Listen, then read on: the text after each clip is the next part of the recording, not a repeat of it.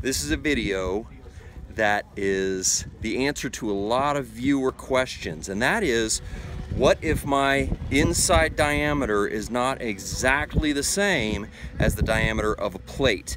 Let me tell you what we've done and show you real time.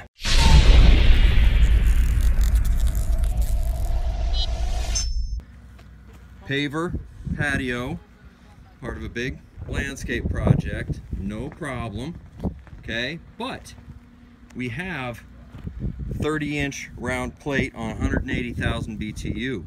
Look at that inside diameter, little wonky, just because the way the paver's worked out. What do? Not the end of the world, folks.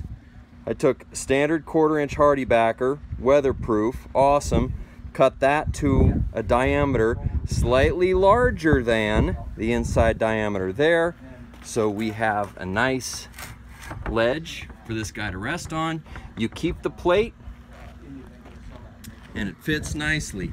A capstone is going to go all the way around that piece of cake. Here is the mysterious key valve that everyone has questions on, right? You can see that we have hard lined it into there. As usual, thank you very much.